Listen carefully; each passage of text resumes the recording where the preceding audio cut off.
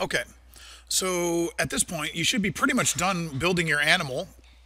And I'm going to show you guys a couple things that have to be done before you decide to turn them in and submit them to the folder.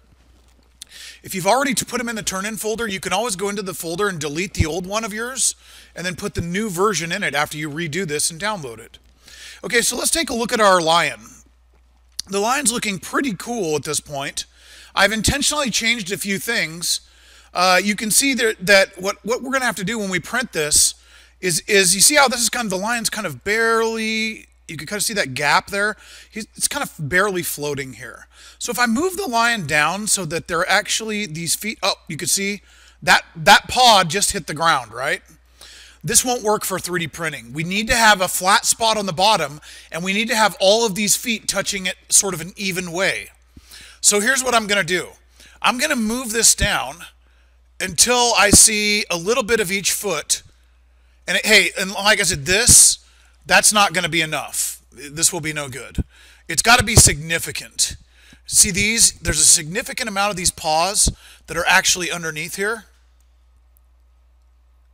But I don't want to go down any further because it's going to cut this paw up too much. Okay, so the problem is these three look really good at this point. So this is looking great. By the way, I grouped this together before I started moving it around like that. So what I need to do now, the problem is this leg, when I designed it, I screwed up. I made it too high up in the air. And there's a few different things that we can do about that. So what I'm going to do is I'm going to go into my group. I can either ungroup it. Actually, I'm going to go do that right now. I'm just going to ungroup it. Now be careful when you move it around now because stuff can come apart. There's a couple things. If it looks, now you can see this one, this hip is up way too high anyways. So maybe in this case, I just want to move it down until it's like this. But you may have a different pose than this. So let's say that doesn't work for you. Well, then you have to go in and you can just move these around until, and remember your goal is to get that foot so that it is sticking out. See, when I look underneath the surface now, I can see, hey, you know what? This is going to be cut off. This is going to be cut off. That's going to be cut off. Okay, so now we're going to do the cutting off part, right? How do you do that? Well, all we need to do is to take a box.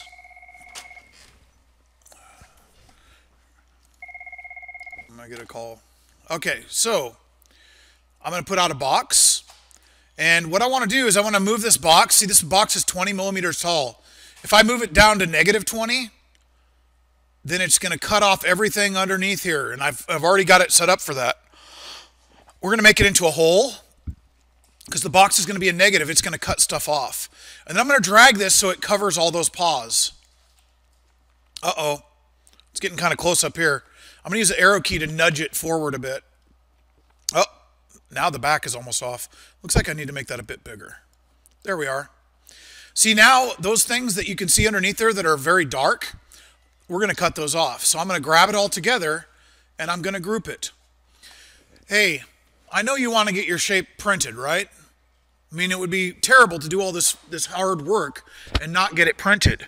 But what will happen if you don't make those pads big enough, and I'm going to show you in a second when this gets done loading and doing it. This is a complex thing for the computer to do on the server, so you got to give it a second. And but the point is, the bigger you make those flat parts at the bottom of the paw, let's take a look at this now. See those flat parts at the bottom? These ovals? The bigger you make it exactly flat on the bottom and even overall, the more likely it is it's going to print successfully without falling over and ruining your print and probably ruining most of the other prints that are on the build plate with yours. That's why I have to insist that you do this last step because these things take an hour or an hour and a half to print each. I can't sit there and babysit every one of them for an hour and a half and watch them carefully and make sure that they're fine. So what you have to do is do a couple steps for me that I just described, and that's move the feet down so that they're all poking out of the bottom. You might have to adjust some of the limbs for this, either the back legs or the front legs. Move a paw down just a little bit, rotate it, whatever you need to do to make sure they all go through the plane. Then you drag out a box, move it down 20 millimeters, make it really big, and chop the parts that are sticking out the bottom flat off. And what you're going to get is you'll have the rounded paws at the top, so it still looks really cool, but at the bottom it's nice and flat, and it's going to sit perfectly on your desk or on the fridge, or wherever you decide to put this thing, on top of on top of the stove, or wherever you have it on display. Now, the last step of this is you're going to make sure, go to Design and Properties, and you've got to make sure, I got to name this too because I already have a quadruped line, that it says your name and quadruped. I'm going to save that. And now there's my new name for it. And now we have to turn it into Mr. Woodchick. All right, that's pretty easy. We're going to go to Design. Oops, got to wait till it loads up all the way. It's not a good idea to do stuff without that. That's one of the problems with Tinkercad right now. The cloud's getting a little bit slow as they're getting more people on there.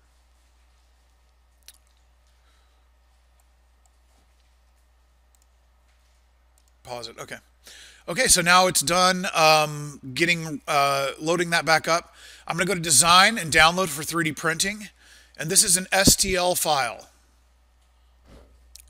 Hey, and I really hope you listen to me about how you name it. I will delete it instantly if it's not named correctly.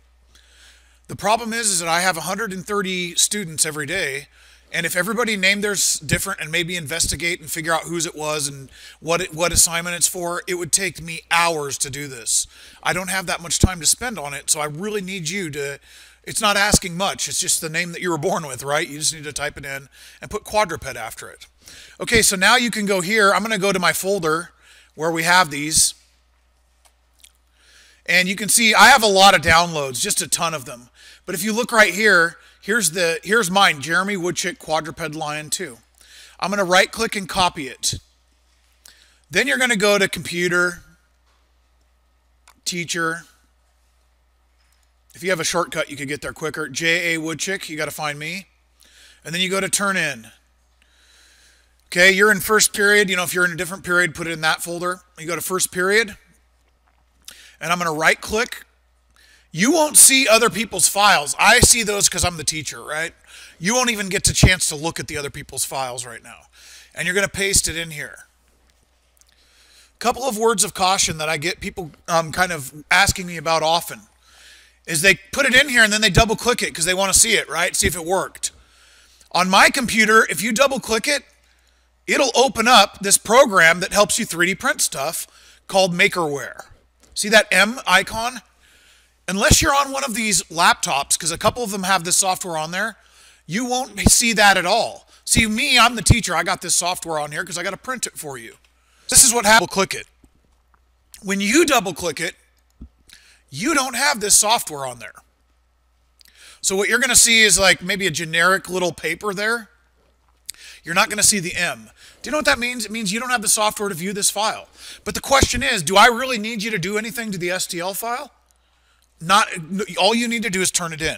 So if you get this thing, it says something about a valid certificate when you try to open it, don't. When you download it, don't worry about it. When you download an STL file, it's not going to open on your computer unless you have that certain software. And I think a couple of the laptops actually do have that software. But other than that, you're not going to see anything. Don't worry about it. All you need to do is download the STL and relay it to me through the turn-in bin.